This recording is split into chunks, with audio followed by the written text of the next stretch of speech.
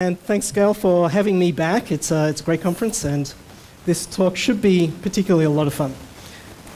So this is about Linux and versus Solaris performance differences. I've come up with new diagrams. My name is Brendan Gregg. I'm the lead performance engineer at Joyent. I work on performance. Often I do head-to-head studies, and so understanding the performance difference is what I do for a day job. You might know me from various tools I've written or visualization technologies. I previously did kernel engineering at Sun, and I worked on dtrace and ZFS and performance. Joyent, just to mention who my company is a high-performance cloud infrastructure company. We compete on cloud instance and OS performance, which is what I do. OS virtualization for bare metal performance, that's zones, that's one of the big Solaris features. Core developers of Illumos and SmartOS and Node.js. And KVM for Linux guests, only on Thursday we launched the certified Ubuntu on Joyent is now available, which is really fun. It's got a much newer kernel, so I'm happy.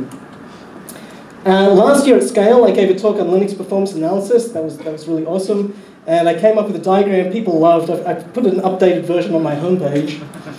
And this year I'm talking about Linux and Solaris performance differences. I covered this in my new book, Systems Performance, which was released late last year. I think we have a copy sitting down the front.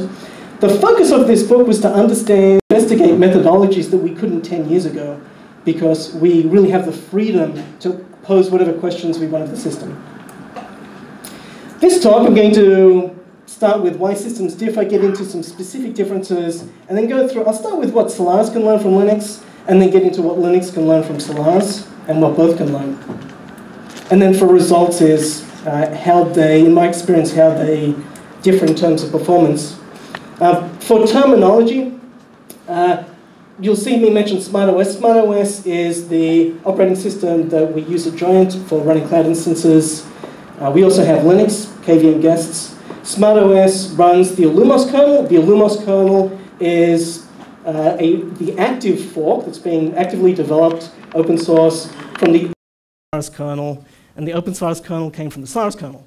So it gets a bit confusing, but at the end of the day, these days the really active work is on SmartOS and Illumos. I'll be talking about Oracle Solaris versus Linux, but I'll actually be talking about OS for when I want to get to specific examples, because that's what I do every day. So I'll start with why systems differ. And does the system even matter? Will your application perform the same on Linux and Solaris? So to explain this, I'll start with something really, really simple. This is a Perl one-liner. It counts from 0 to 100 million, and it sets a string. To simplify this further, we're not interested in program startup, so where we do various system calls and we're bringing up system libraries. We're only interested in the performance of the loop when it's running. Would this differ between operating systems, or should this basically run the same? Should this program just go on CPU and then run the same? Doesn't matter if it's Linux or Solaris. So this is something you can think about. Does anyone think that this is just run? This particular example is just going to run the same? It's the same thing. So a lot of people are not keen to put their hands up. Some people have. So one of these is Linux, and the other is SmartOS, and this is running on the same hardware. And there's a 14% difference, even though this one-liner looks pretty simple. Imagine, I'm not going to tell you which system is which, but imagine your system was the slower system, and it was 14% slower, or it was 20% slower, 30% slower. You kind of want to know why. Why does my system run this slow? This actually came up recently. I had a customer working on a performance issue. It was really complicated, involved TCP, distributed application. In order to narrow it down, they thought, let's just run a simple one-line. I think they're using Python. Let's just do a simple one-liner loop to see if the CPU speed is the same between the systems I'm testing. And that's a great methodology. Let's boil it down to something simple and then debug that. And once we fix the performance issue there, then we'll go to something more complicated like your environment. But as the customer didn't realize, this is actually already pretty complicated. And there's already a lot of differences just for the one-liner. So how can this differ between the systems? You could be running different versions of Perl. Okay, So applications improve performance from release to release. Linux and SmartOS distributions use entirely different package repos, and different software versions are common. And you may say, well, that's not really the operating system, that's not really the kernel. This is an externality of the system. Well, actually, when you're a customer and you don't know this, and I'm trying FreeBSD, and I'm trying SmartOS, and I'm trying Linux, you may think that this is actually a system difference. So it is something we want to think about, is the package ecosystem. That does matter. Different compilers used to build Perl. So compilers come from package repos too. I've seen a 50% performance improvement by going from an older version of GCC to a newer version of GCC. And it happens. Compilers are doing all sorts of wonderful compiler optimizations. I don't agree with all of them, but many of them do make a very big difference. Different compiler options used to build Perl. I have actually seen something like this recently. If-def Linux -03, else rest of the world can go really slow. And it kind of sucks if you are the rest of the world. I'll get into that more in a moment. But it can legitimately be a difference here. And also 32-bit versus 64-bit builds. Different system libraries. So Perl does use the standard library. So Perl does a lot of string manipulation. So it's going to be using libc, it might be using strcmp, strlen, whatever. The system libraries are implemented differently between the operating systems. So, and how malloc is implemented hugely varies. And one of our engineers, Robert Mustaki, enhanced libumem, which is our high-performing user space library, to improve malloc performance as a competitive differentiator. And Perl uses malloc, so this can be another difference you have between systems, and it can be a big difference. Different background tasks. So systems run different daemons, different housekeeping things, that can differ as well. Another difference is, can the 14% be root caused? Observability tools differ. These don't cause the 14%, but they mean, will you debug and fix it or not? Dtrace, which I want to get into, especially on Linux, has meant that anything can be solved. Previously, without an equivalent on Linux, it may have meant that you wear the 14%, because I can't get into the kernel and debug the issue in the same way. And that puts Linux at a disadvantage. And it's not its own fault. It's not that the kernel is slower. It's that you can't go and debug what often are very simple, dumb problems that a good profiler will fix straight away. And so observability tools do matter for the resulting performance that you experience in production, because it's a difference between whether you find and fix all the dumb stuff or whether you have to wear the dumb stuff because you just can't, it's prohibitive to actually go and analyze that. And the kernel, can the kernel make a difference for this really simple one-liner? Note, the program makes no system calls during the loop. So anyone think the kernel might make a difference here? Okay, now I've got a lot more hands. Good, good. Absolutely. Setting the string involves memory I/O, and the kernel controls memory placement. Allocating nearby memory in a NUMA system really significantly improves performance. There's a lot of performance work being done recently on both systems, both kernels, about improving memory locality and doing memory groups or memory domains. And when you're hot on CPU, you're actually doing memory store cycles. And so performance can be a big difference there. The kernel can also control the CPU clock speed, so for example, Intel SpeedStep, and that's the kernel doing it, that's not Intel Turbo Boost. And that implementation is different between the systems. And so in one system, it may be running the CPU slower because the kernel decided to, and that means the one line is running 14% slower. The program could be perturbed by interrupts, so network I/O, although the performance effect should be small. During a perturbation, the kernel CPU scheduler may migrate the thread to another CPU, which can hurt performance. Okay, so I'm running my Perl one line, it takes 16 seconds, a network interrupt comes along, it runs its interrupt service routine. Does the kernel decide, my Perl program, by the way, is now on the CPU scheduler queue. Does the kernel decide to migrate it because it doesn't want it waiting too long on this network interrupt? Here I've used dtrace to profile what CPUs this one-liner ran on an older version of SmartOS. And During the 16 seconds, what this shows is that one liner ran on CPUs 1, 3, 5, 7, 9, 11, 30. What the heck are you doing? You're supposed to just pick one CPU and stay there. Picking one CPU and staying there means you improve memory locality, you improve cache warmth, so hitting out of the level 1 cache as much as you can. Getting it to walk all over the CPUs is really bad idea. And so we've actually been fixing this in SmartOS. But again, it's the kernel that's actually doing this, and the kernel makes a big difference. Even though it's a CPU-bound program, and it's not making system calls, the kernel is deciding to move it around the CPUs based on interrupt that perturbs performance. So I wanted to bust the myth about the kernel gets out of the way of applications. The only time the kernel gets out of the way is when your software calls halt or shut down. And the kernel gets out of the way permanently. I was reading the halt and shutdown code, and I found this unintentional kernel humor where it says, CPU die, call CPU halt, and this is in the Linux kernel, and then it should never be here. Bug, and then infinite loop.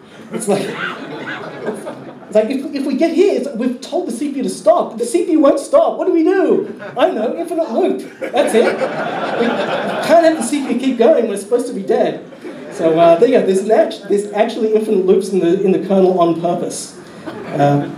So the kernel can make a difference. The performance difference between them may be small, it may be 5%. I've already seen a 5x difference in kernel performance this year, and I'll go through that example in a bit.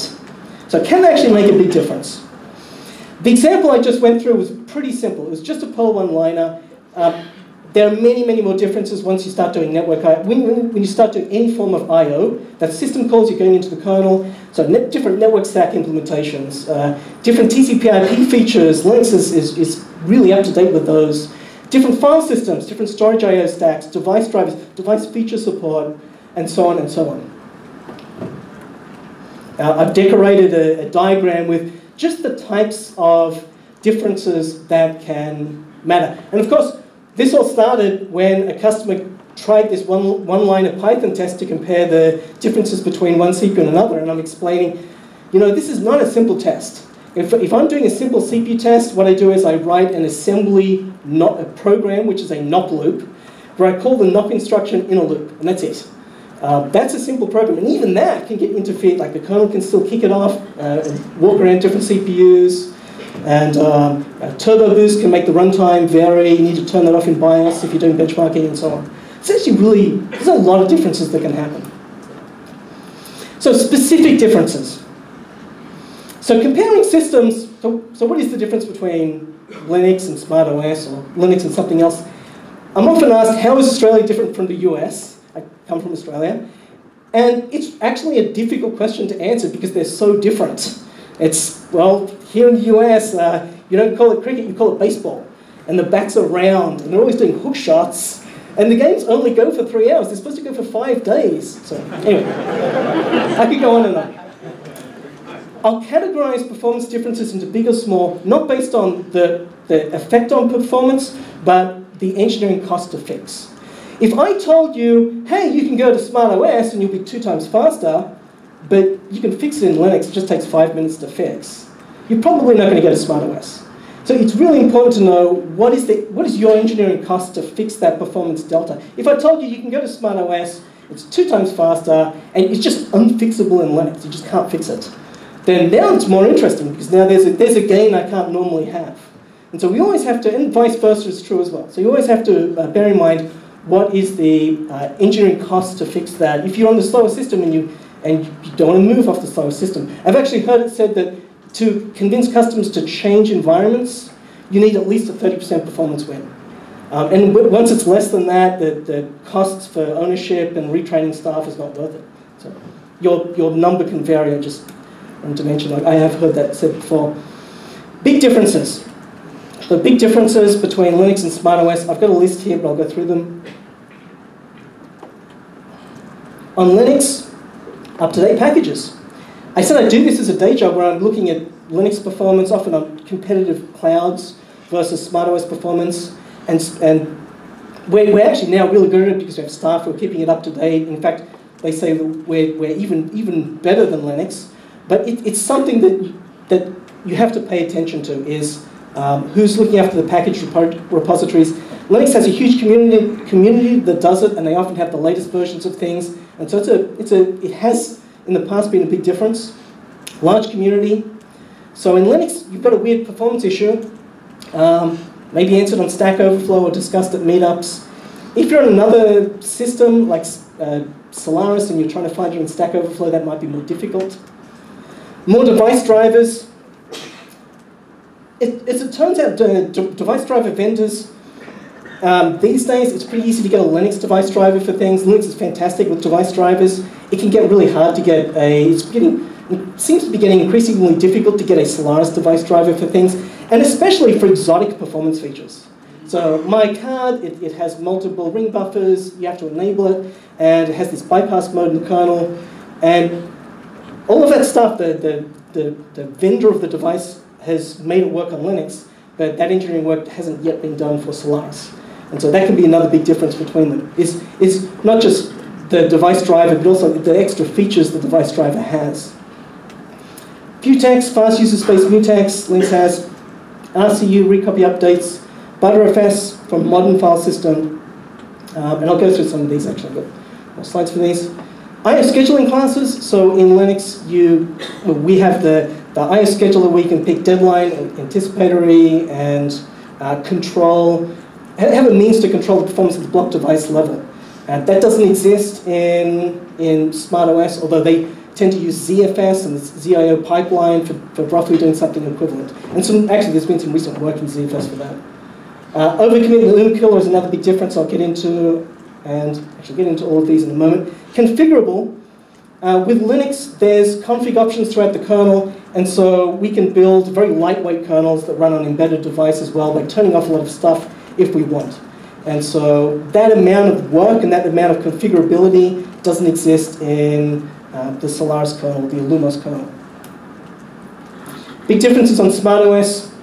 Mature zones, OS virtualization for high performing server instance. Actually, I'll go through all of these in more detail in a moment.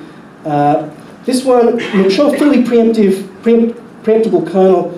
So Sun has been supporting financial industries, high-performing environments for decades, including those that have a requirement for real-time systems, and has made the kernel fully preemptive. And it's mature. Linux does, you can turn this on in Linux. It's just been matured for a long time in the Solaris kernel. Microstate accounting, I'll get into these in a moment. CPU scalability, at Sun and at Oracle, the engineers have access to extremely large. I used to do engineering work myself there. You have access to extremely large systems whenever you want, and you can test CPU scalability on dozens and dozens of cores or physical CPUs. And and you can always be surprised about how negative scalability can happen in different code paths. And so it's something that's worth testing. Multiple page size support, not just huge pages. So on SmartOS, it can be configured to use 4K pages and 2 meg pages and 1 gig pages, whatever the processor actually supports. libumem, I did mention briefly, that's a high-performing memory allocation library. A couple of features for improving network performance. So the network stack has had a lot of work. Binary proc, this is not actually going to make a big difference in terms of performance, because you shouldn't be reading proc that often anyway.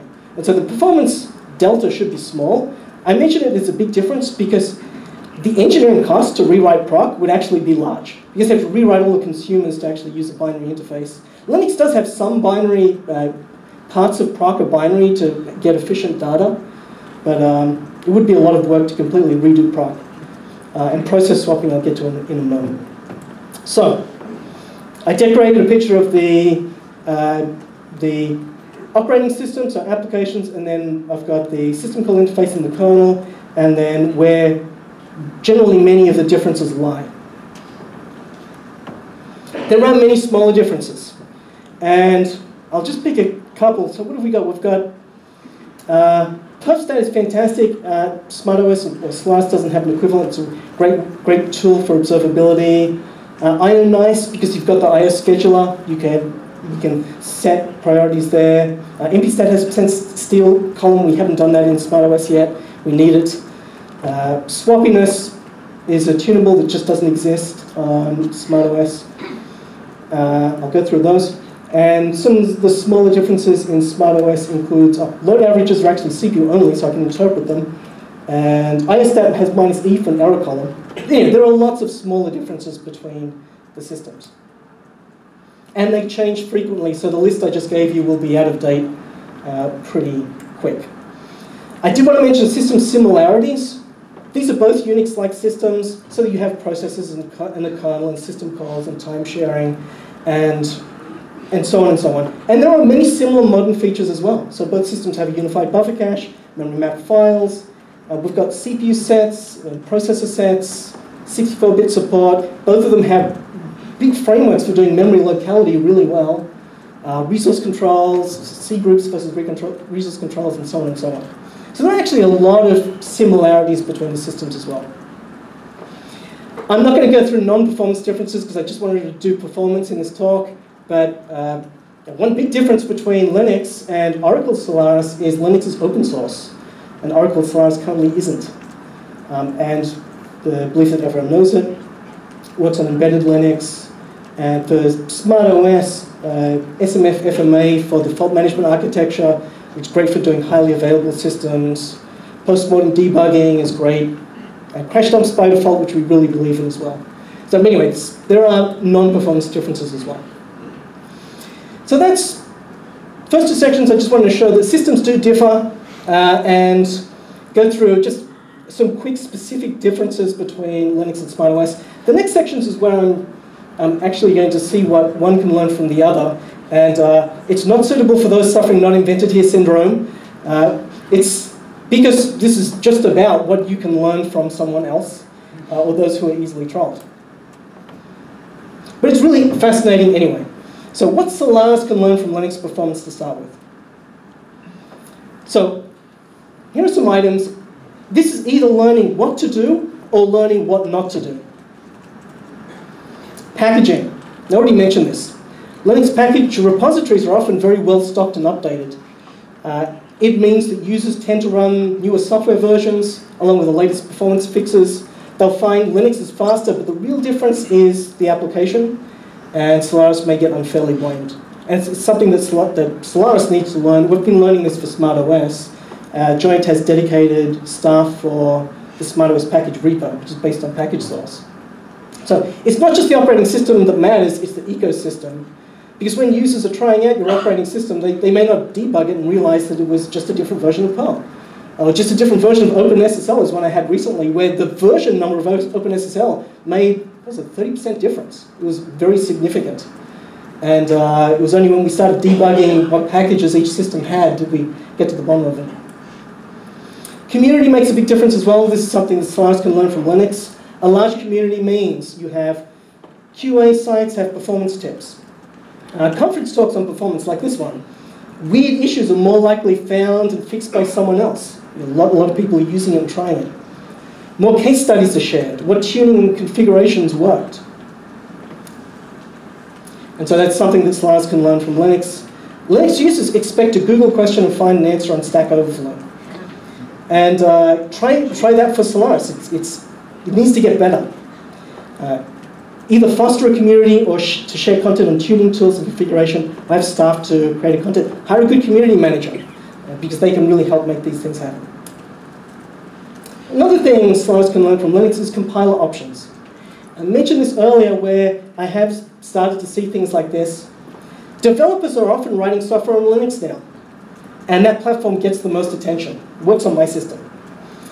And I've also seen this for 64-bit versus 32-bit. We're talking about compiling up software, putting this stuff into makefiles. It didn't actually make sense. Now, if I said, if def Linux use futex, that's fine, because Solaris doesn't have futexes. We're talking about if def Linux do optimizations, the rest of the world can just suck on eggs. And that isn't necessary because operating systems like SmartOS GCC is going to work fine with optimizations. Compiler optimizations are also extremely hard to debug, And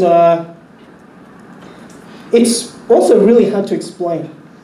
if I show you, a customer shows me an application and says I'm unhappy with performance, and I profile it, I get a flame graph, and everything looks fine. And if you ask me what performance is left on the table, I might say, well, none. This application is really well tuned. Something can happen in the world, and then what I said was true 1 minute, and then a minute later what I said was false. Actually, what I'm looking at, the performance profile of the system, it could be 20% faster, but nothing changed. What happened was some compiler engineer had an idea of, oh, I can do an optimization and change how one of these code paths is compiled and inline this, or do tail call optimization of that. And so, as a performance, I'm trying to debug and I'm trying to look for a problem. I can't find a problem because from one moment to the next, this is state-of-the-art performance. There is 0% left on the table to find. And then because some compiler engineer adds a new option, oh, now you're on the slow stuff. I can't believe you're running that. But there's no difference. It's the same. I'm looking at the same profile. Anyway, that's just an insight into my life when I'm debugging these things. I use flame graphs, and you try and, if you're lucky, you can actually get a flame graph on both systems with different compiler options and see that, oh yeah, you got rid of this function. And so on the faster system, it's fewer stack frames. Anyway, it's maddening. It's really hard to debug. Dealing with this from system to system, it can be addressed by tuning packages in the repo, and the people who are looking after the repo should know which optimizations to do. Likely, unlikely is another difference. And throughout the Linux kernel, you'll see if likely, do this, if unlikely, do that.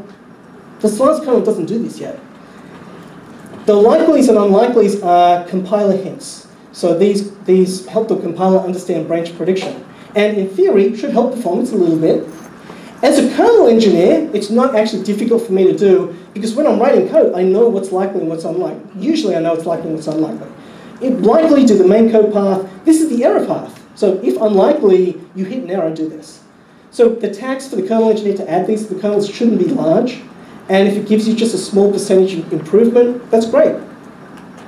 I don't actually know if the Solaris kernel is built using, there's a way you can do profiler feedback of an active system and then feed that back into the compiler so that it can then understand based on real profile data what branch prediction should do. I haven't heard of anyone doing that, but they may be doing that within Oracle, and I don't know.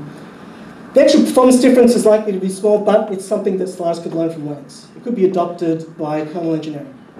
May also help readability, it may not. I've mentioned this to some co-workers, and the opinion varied a lot. It's almost to the point of hostility. Some people, yes, it helps. I believe it helps readability, and other people think it actually hurts readability. So, tickless kernel. Another thing that Solaris can learn from Linux. Linux does this already. It's DIN-TIX. It reduces interrupts and improves processor power saving. It means you don't have a clock routine that's running at 100 Hertz or 1,000 Hertz. And so when CPUs go to sleep, they're not interrupted and woken up all the time and having to go into different power saving modes. It also reduces interruptions. There's something more important, well, it depends on the requirements. I will occasionally hit performance issues where a customer has moved an application from Linux to SmartOS and said, I get these weird 10 millisecond latencies. And they're using an older API to do timeouts, and it's getting blocked on the tick. And when we set high-res tick to 1, now they get 1 millisecond latencies. It's really sad. Linux doesn't suffer this problem. Linux has done dynamic ticks, so it's a tickless kernel. Sun and Oracle did start work on this years ago, but they need to finish it. Another thing that Solaris can learn from Linux, Linux doesn't do process swapping at all. In Linux, when we say swapping, we mean paging. Process swapping made sense on the PDP 11/20. I believe that's a PDP 11/20 based on what I can see. If you have a high resolution picture of this, send it to me, but because you can't actually read it, but based on the switches. That system had a maximum process size of 64 kilobytes, and when Ken Thompson and Dennis Ritchie designed Unix, paging already existed. The notion of doing managing virtual memory, allowing more programs to run in main memory than can fit in main memory. That notion existed since the Atlas computer, but they chose not to do it because the Unix was supposed to be simple. They chose just to do process swapping, where you move the entire process to the physical swap device and back to main memory, because the largest process was only 64 kilobytes. So the difference between process swapping and paging, which may be 4 kilobytes or 8 kilobytes, was not that huge.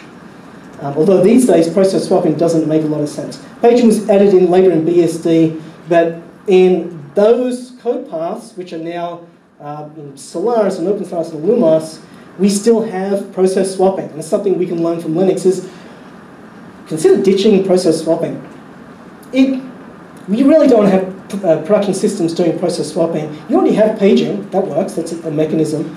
And we do waste time learning the difference. Like I have to do this when I write books of like, hey, in Solaris, if you go through the virtual memory system, it's like a walk through time. We've got the original Unix swapping, then we go into BSD. Up here, we get an cyclic page cache that's some from the 90s, and then we've got CFS, that's some 2005. It's like history from early Unix to today, but all the code's still there, it's all running, and we're just making people learn all this when we could simplify and code out. It is actually a burden for the end users to learn when maybe we don't need process swapping.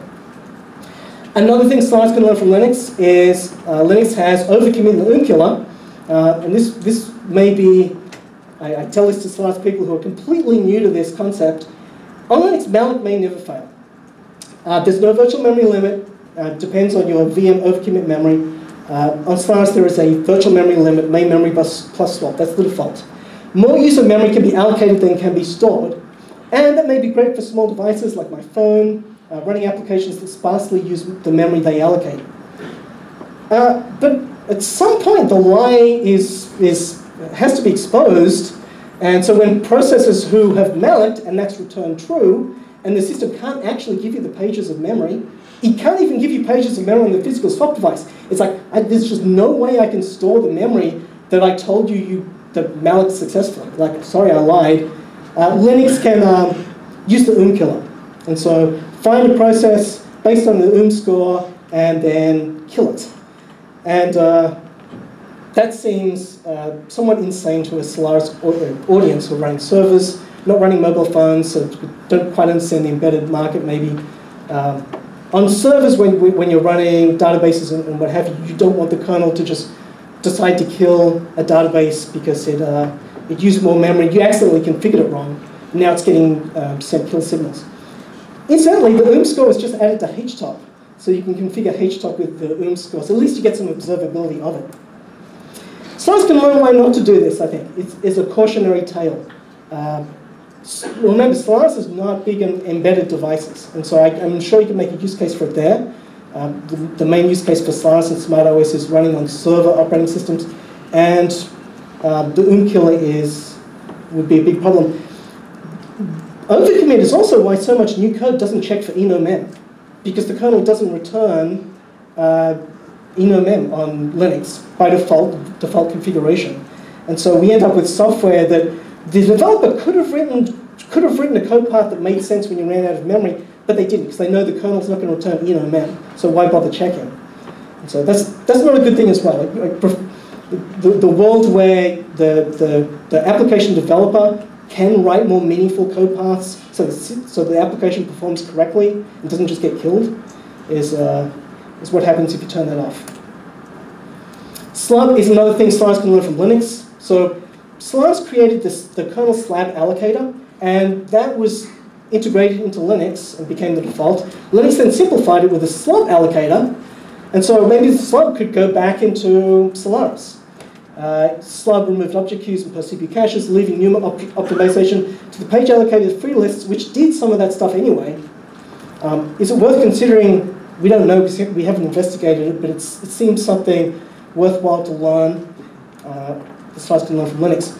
Lazy TLB is another big difference. Linux has lazy TLB mode, which is a way to delay TLB updates or shutdowns. TLB is a translation look-aside buffer. When you're doing virtual physical memory translation, it's expensive to ask the kernel to do it, so the processor usually has a cache. Because anytime you're doing loads and stores, of course, we're working in a virtual memory system, and unless you turn that off, in which case you're insane, but You're working on a virtual memory system and has to translate the virtual to physical addresses. Somehow, TLB cache helps. Unfortunately, for multi-processor systems, you have distributed TLB caches on all the sockets on the CPUs, the processors, and you need to keep them in sync. And so, for example, a process exits or a process unmaps a region, you need to tell the other processors to invalidate, CPUs to invalidate the TLB cache. And that can actually start to get expensive. And so Linux has this way called lazy TLB mode where it can decide for certain regions of kernel code, we're not going to do these inter-processor cross-calls right now for a while. We're going to let them batch up, and then we're going to send them out as a group. This does show up. It shows up because I'm profiling applications that are doing, your application has to do a lot of M-maps, M-unmaps frequently. And on Linux, things are fine. And on Solaris, you're burning up CPU because you're doing CPU cross-calls.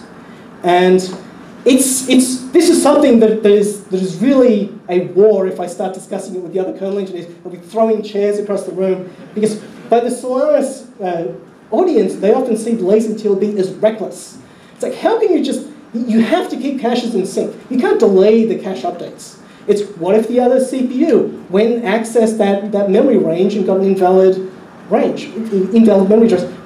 But the thing is, your application shouldn't do that. And so the counter argument is, one of the counter arguments is, if one of my threads unmaps a region, and then another thread then goes and reads from that region, I wrote bad code. I shouldn't write code that does that. So anyhow, and the other counter argument is Linux does have the API for batching them up, and so it can do it in a clever way. So anyway, this is something that it is kind of seen as reckless by in some in the Solaris community at the moment, but it's something that does affect performance and needs to be investigated, quantified, checked that systems can run correctly with it, and possibly fixed. Another big difference Solaris can learn from Linux is time weight recycling. Linux is really good at time weight recycling. When you have TCP sessions going to time weight, and this is the 5x performance difference I debugged this year so far, where on Linux, this simple benchmark the customer was doing would run at 5,000 connections per second, and on SmartOS, you'd begin at 5,000 and then you'd go down to about 1,000. And what happened is the TCP slots filled up with sessions in time weight, and the Lumos kernel was not good at recycling those sessions, whereas Linux is. So it only happens if you're benchmarking from a single client host to a single port. So it's annoying because customers see it in benchmarking, but you don't generally see this in production because you've fanned out the connections across many clients. But it's something that Solaris could certainly learn. And the last thing is SAR. Linux SAR is awesome. It has lots of extra options. The columns make sense. They're meaningful. There's a convention that works. /s for seconds, kilobytes. It's got TCP stats in there, dev stats in there. And the Solaris SAR does not. The Solaris SAR really needs desperate updating. And something needs to be fixed for the 21st century. It's something Solaris can learn from Linux.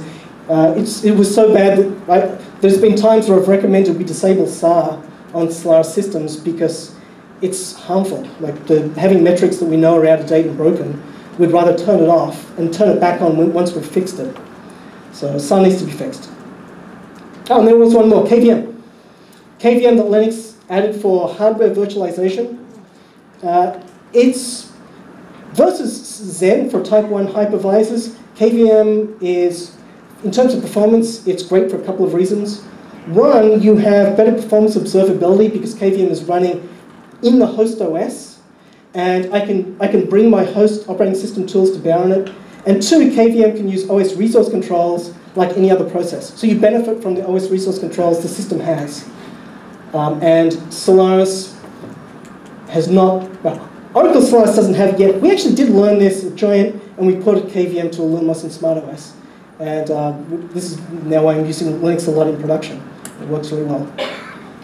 So that was a brief set of things that Solaris can learn from Linux. Now what Linux can learn from Solaris. So either learning what to do or learning what not to do. ZFS. ZFS is great, and I think a lot of people know this already. More performance features than you can shake a stick at. And I've worked on ZFS in the past. Lots and lots. The ARC can actually make a big difference. which is the in-memory cache, because it can resist perturbations and stay warm. It sounds a bit unusual when I say, oh, ZFS is a great cache. Well, how's the cache policy that different from one to another? Well, if you do a backup and you don't have a good cache policy, you can flush the cache, and now everything's cold. Someone does a system backup or perturbation. ZFS IO throttling was added in Lumos, and that can throttle disk IO at the ZFS layer to solve cloud noisy neighbor issues. And ZFS has been used in critical environments. So, I mean, this is not the feature list of ZFS. This is what I wrote for the performance feature list. It's got a ton of features. Linux has been learning this. And so there is the ZFS on Linux project, and they're using it for high performance computing. And they've been fixing things and using it heavily. And it seems to be coming along pretty well. Anyone in the room using ZFS on Linux? Show of hands. So we have like between 5 and 10 people. Great. So if you saw those hands, you can ask them for help on how to get set up. Linux does have Butterfs as well, which is another modern file system based on the same philosophies of pooled storage and all the enterprise features. Zones is another thing Linux can learn from Solaris. The ancestry for zones was chroot, FreeBSD jails, and Solaris zones. It's OS virtualization. And so I can create server instances like, say, cloud computing, where the overhead of going from your process to metal is identical. Because this is it's partitioning up the operating system. It's not encapsulating your process in any extra layers. And if you look at the code path from your process to metal, it's the same code path. If you look at the code path for Xen or KVM, there's a lot of steps. And especially if you're doing high-speed network I/O, you are sensitive to those steps, and it slows you down. I have drawn the initial I/O control flow. There are all sorts of feature optimizations between these that make it faster once they go in flight, like memory ring buffers. But when I'm benchmarking zones versus KVM or zones versus Xen, it's really an unfair competition because zones are it's like bare metal performance versus virtualization. Because it is bare metal performance, there's no extra layers. I did put a slide of some numbers, and like maximum network throughput is literally 10 times faster for our KVM versus our zones, and IOPS is 4 times faster. And there's another, it's not just about the speed, it's also about observability. And so if I'm debugging a performance issue on zones, I analyze it just like I would any other application, because I have my cloud server instances running here, there's only one kernel, and I use my regular observability tools. If I'm doing performance analysis of KVM, it's actually really hard. I have the guest, which is running under QEMU, I have the host kernel, and I have this observability boundary. When I'm logged into the host, I get to see what's happening with the resources, but I can't see what's happening inside the guests. And if I want to correlate them, then it gets time consuming. I can log into the guest and get information from here, but generally I need to do analysis in here and analysis in here, and then correlate them both. And things just get so much slower. And I'm doing the zones performance analysis and KVM performance analysis daily. And in KVM, things generally take 5 to 10 times longer to debug.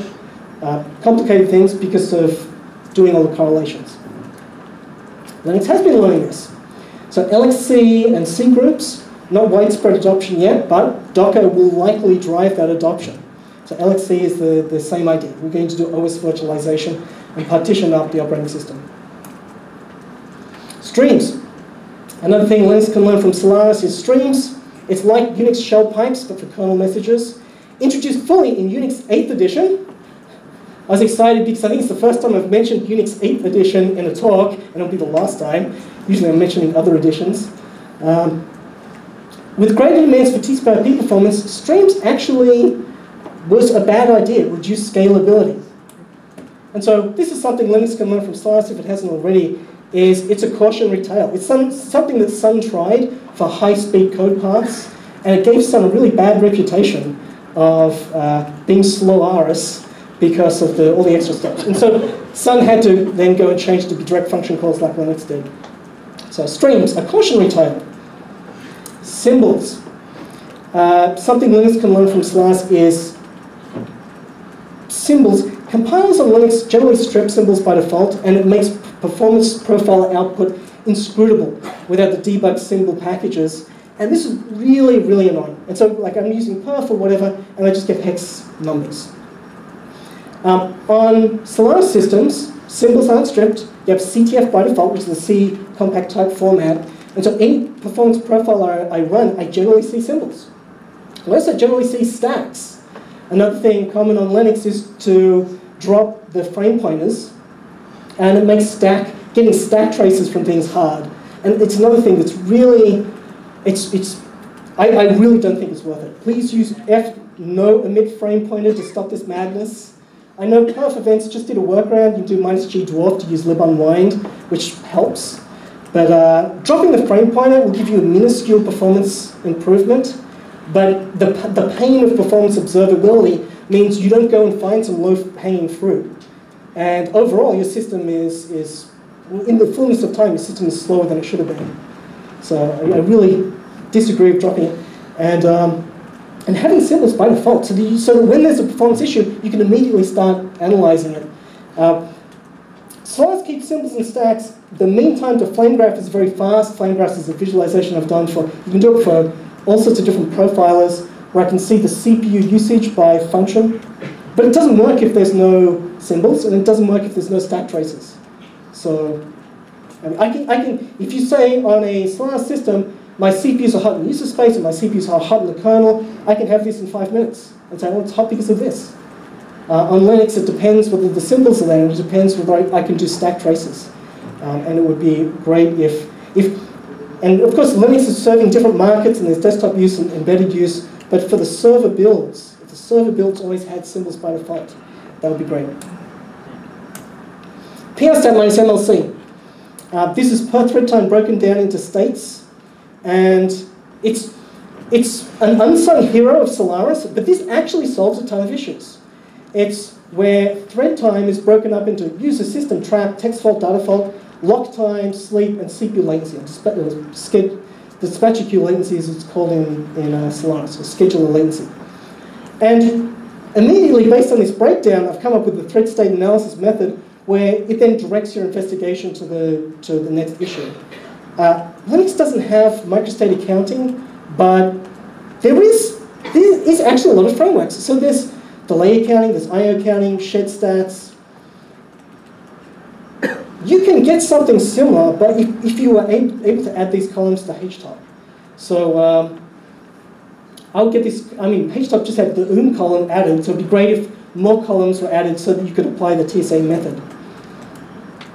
Because like I said, it is an unsung hero of Solaris. It solves a ton of issues like dtrace does.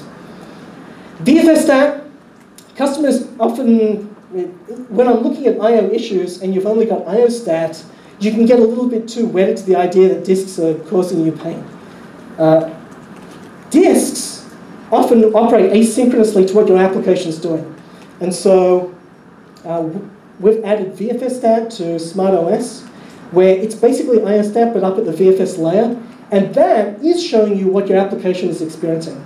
Whereas down here, disks are asynchronous. So don't worry too much about that. Start with VFSstat and then go down deep. And so it'd be great to have something like that in Linux.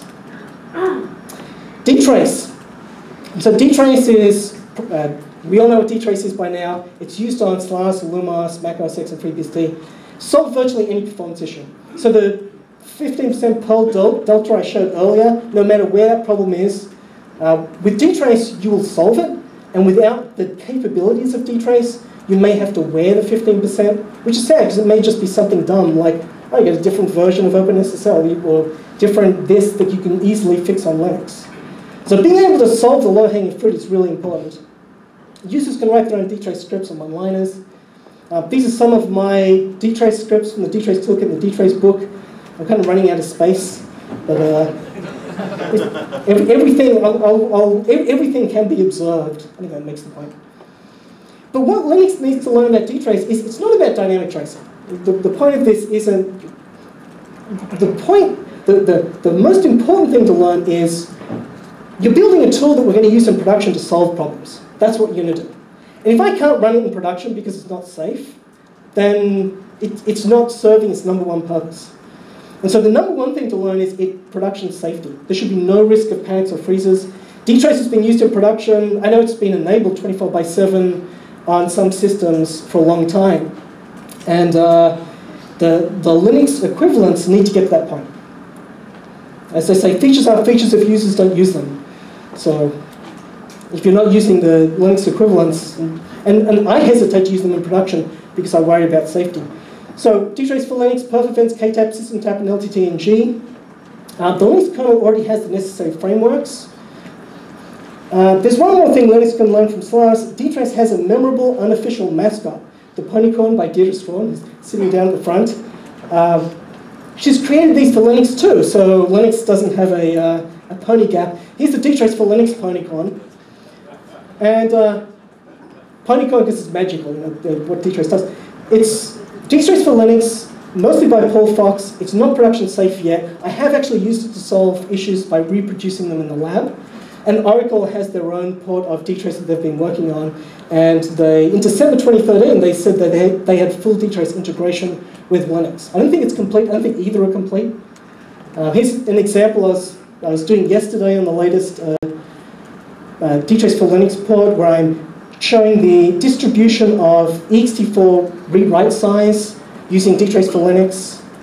I redid my tspeed retransmit script, so you can trace when the kernel decides to retransmit, who is it retransmitting to, and what is the stack backtrace. It looks like timestamps broke. So that's dtrace for Linux. Perf events has a different pony. Perf events is in the Linux tree. It's the perf tools package.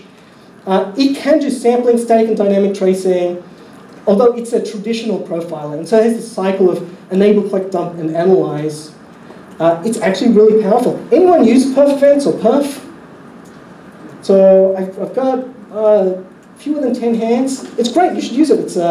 It's part of the Linux kernel tree. As an example, I'm using perf to do dynamic tracing of TCP send message with size, and it works. There are overheads with it because it doesn't do in-kernel aggregations, but it does give you a whole heap of performance capabilities you don't normally have. KTAP is a new one for Linux. And it's simple, lightweight, based on Lua, uses bytecode for programmable and safe tracing. It's suitable for embedded Linux. Features are limited. I can't recommend it yet because it's not. It's in development. It may not be production safe.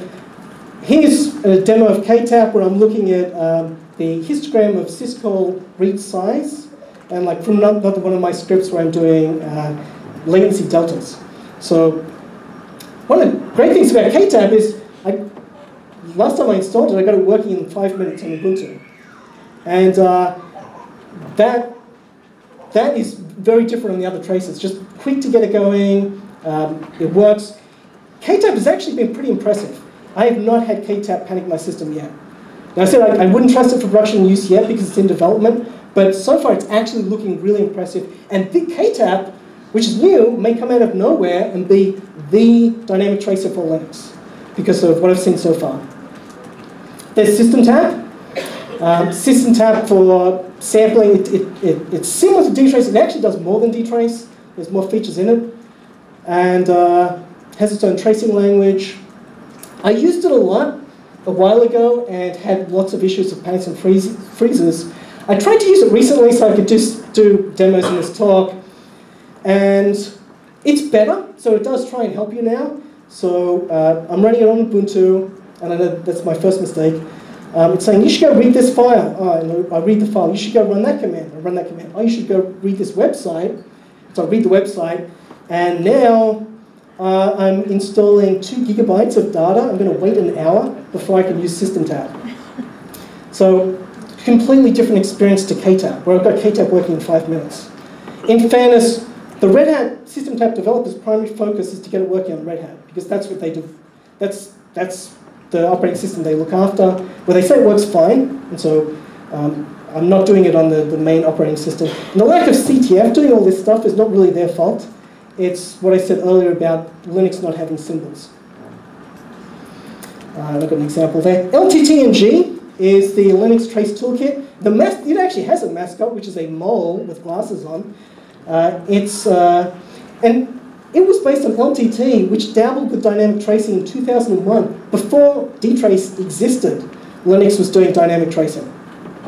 It's a traditional style tracer, so it has the enable, start, stop, view cycle, and it's designed to be highly efficient. 2014 should be an exciting year. I don't know which of these is going to win, but KTAP is actually looking really promising. SystemTap would be in the lead because it's had a lot of work put into it. But just the safety of KTAP so far, the speed of getting it going, it's actually looking really promising. I had to put perf events and LTT-NG last because they're traditional style tracers, and these ones have the in-kernel aggregations, which make a big difference.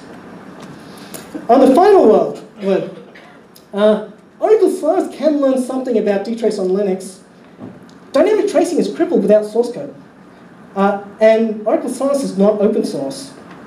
Now, Oracle could give customers scripts to run, but you lose the practical chance of writing scripts yourselves.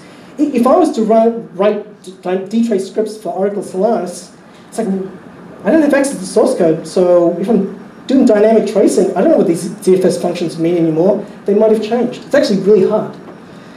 There's this weird, something that might happen is, in the future, which would definitely be weird for the Solaris folk, is where the dtrace for Linux port is completed and it's more useful than the Oracle Solaris dtrace.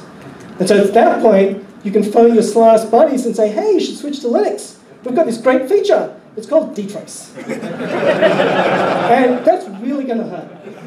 Because Oracle Solaris will be the only operating system where dtrace is actually crippled. You can't use all those features because you don't have source code. They may open source it and things will be fine. But the last thing I wanted to mention for the differences is culture.